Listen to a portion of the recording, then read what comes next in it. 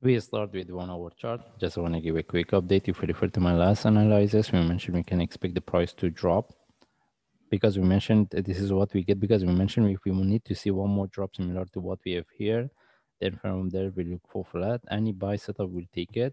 And the targets we're looking for is 0.0048 following by 0.0051. But how we can look for trade? The best thing was if this one give us one more drop, then any reversal from there we can look for buying. But right now we get this sharp move, whether this is the start of the up move or not, then how we can look for trade. Anyway, if the price reverse from here, we need to look for the sharp move flag to take the trade. Because right now we cannot simply either we put our entry above here or we look for the sharp move flag we take the trade. And having entry above the top, we want the price break and continue as a sharp move. But if the price reverse from here, if we want to look for trade setup, mostly, I mean, even if we take the trade by having entry above the top, the price is really close to the take profit, because this take profit is based on the percentage of this move.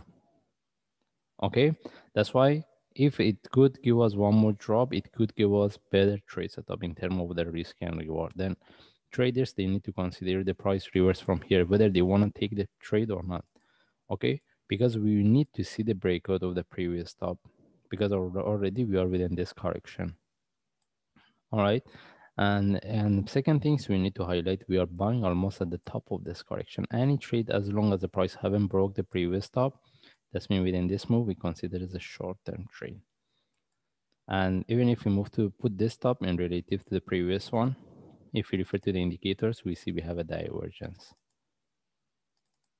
All right, that's why any trade for buy, we need to be really careful. Anyway, still we can look for buy. And if we move to daily chart, we want to see whether we can get the reversal. We have nothing to discuss. And if I move to forward chart, as we mentioned, we can look for buy, but we need to see the breakout of the previous top, which is this one. If I just put it in the different, all right, which is somewhere around 0.008488 or 49. Okay. In this case, we just follow the chart, and if we want to look for trade, we should know about the possibility of this one turn to flat. Right now, we cannot confirm it. If I see any update, I will share. Anyway, still we can look for buy, but any buy is a short-term buy. What I mean by short-term buy, we need to see whether the price can break the previous stop or not.